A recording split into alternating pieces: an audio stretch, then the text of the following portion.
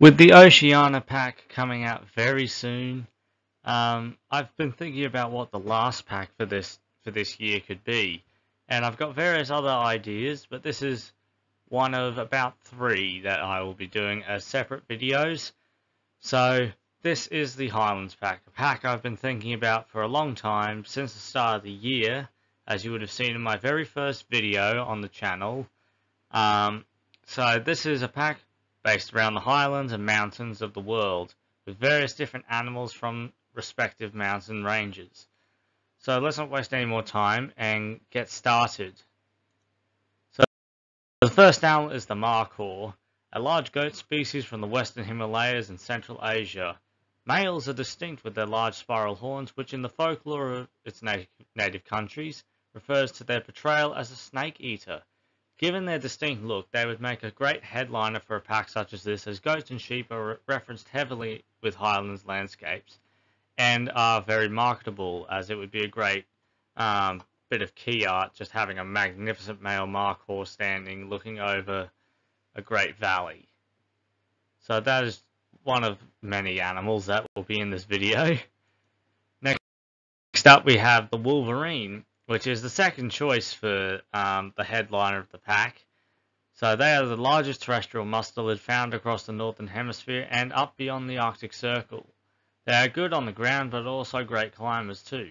Their strong jaws and muscles allow them to take down animals much larger than themselves, such as deer and reindeer.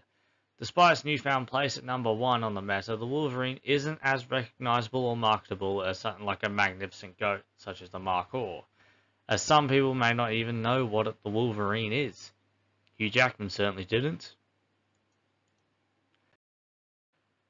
Next on the list is Africa's highest living primate, the gelada or gelada baboon, found in the highlands of Ethiopia, where it feeds almost exclusively on grass.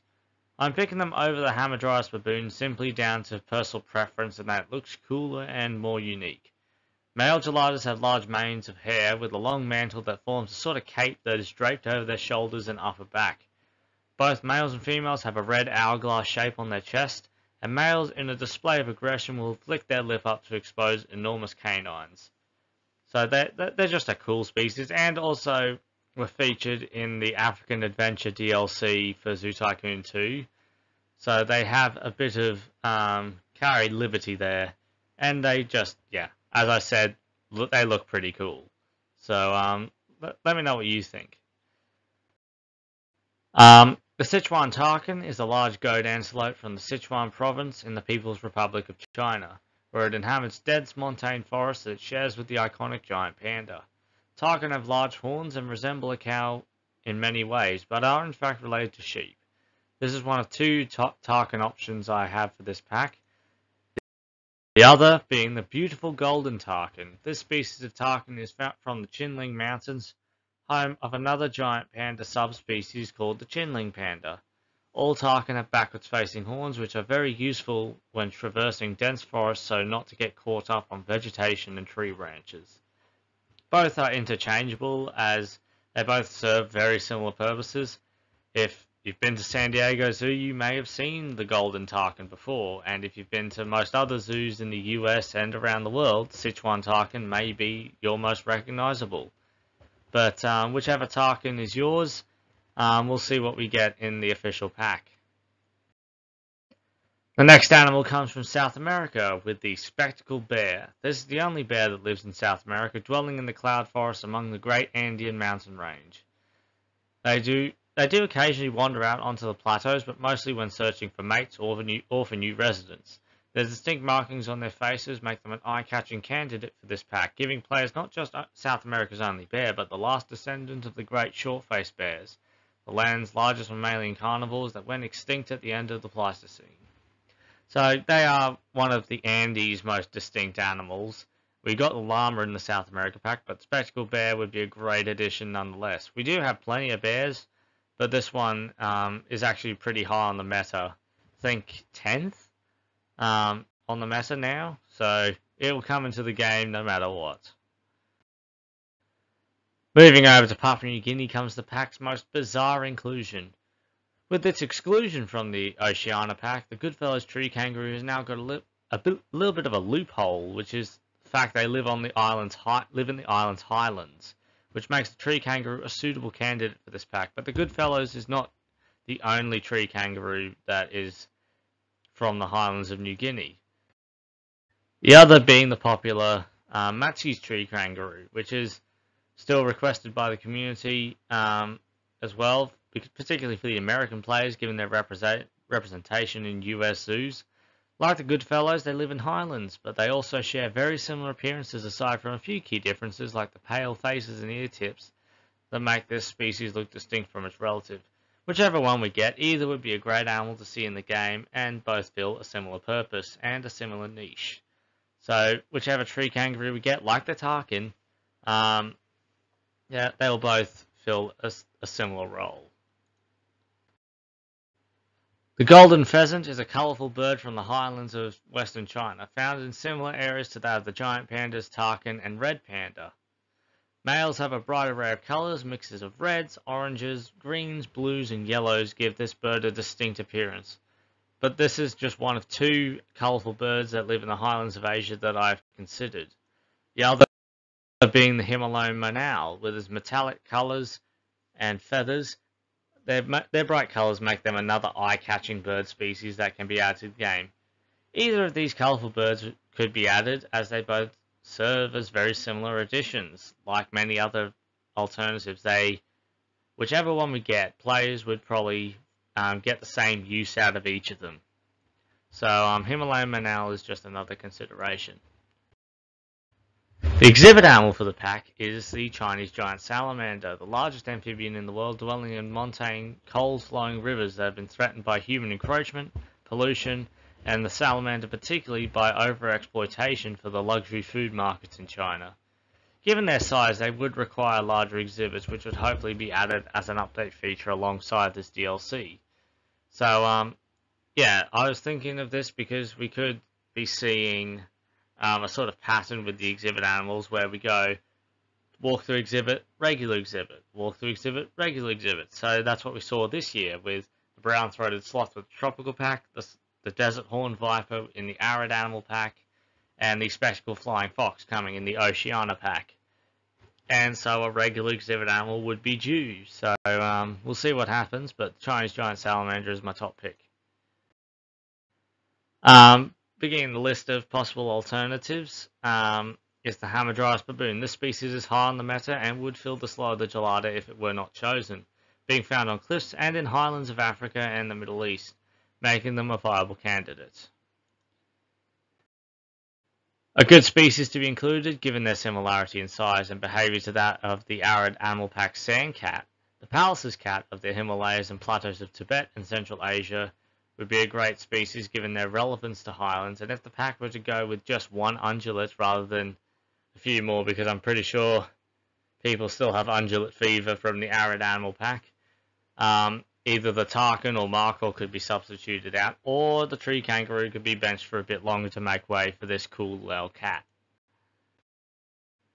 Another North American species would be the mountain goat, another non-goat caprine, Like the Tycoon, that would make a good addition to represent the Rocky Mountains and cliffs of North America.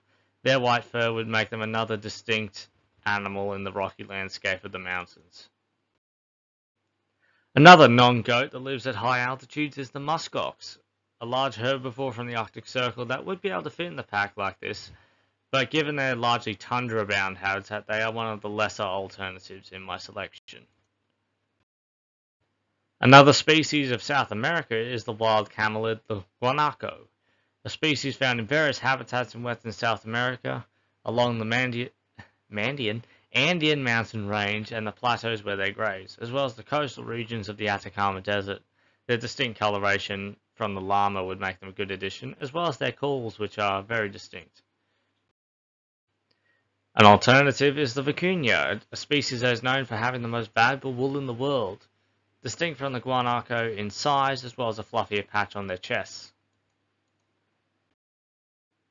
Another montane duo is that of the yaks of Central Asia. The domestic yak is the most viable of these two as they have been successfully kept in captivity worldwide. It would be interesting to see how Frontier would do the yak's hanging hair, the colour variation as well of the domesticated yaks would make it one of the most colourful bovines in the game. Alternatively, the wild yak is not very common in captivity, or it does not exist at all in zoos, but they are bigger and more valuable from a conservation standpoint. It would be interesting to get one of the yaks, at least one. One of the more unique alternatives is that of the rock hyrax from Africa and the Middle East. They are found in many countries, making them versatile for different zoos. Despite their appearance, hyraxes are closely related to elephants. They would be great for various exhibits, but I feel they are one of the lesser alternatives for this pack, given they are mostly found on koppies and just hillsides and stuff like that. Not really too much Highlands, but they would fit the bill anyway. The final animal consideration for this pack is New Zealand's Kia, one of the few alpine parrots in the world and one of the most intelligent birds in the world.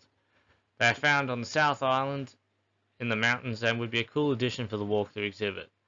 They would be one of the more unique walkthrough exhibit animals, but given the track record for possible walkthrough exhibit birds, it does seem unlikely. But that is my idea for what could be a very good pack. Let me know how you would arrange this pack. Personally, for me, I would go the Markhor, the Wolverine, the Sichuan Tarkin, the Gelada, Spectacled Bear, the Golden Pheasant, the Chinese Giant Salamander, and what else? I've forgotten what animals I was listing now.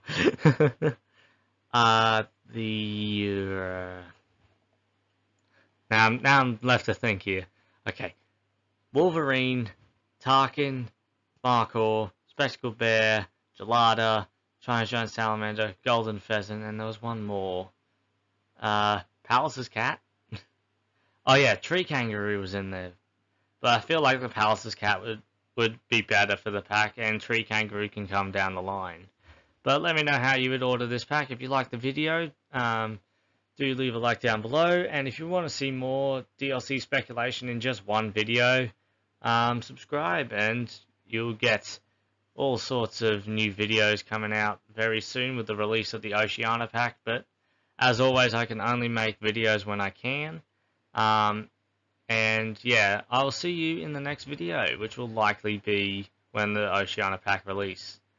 I know I've said this before, but restating it because the Oceania Pack is very close. Tasmanian Devil, here we come.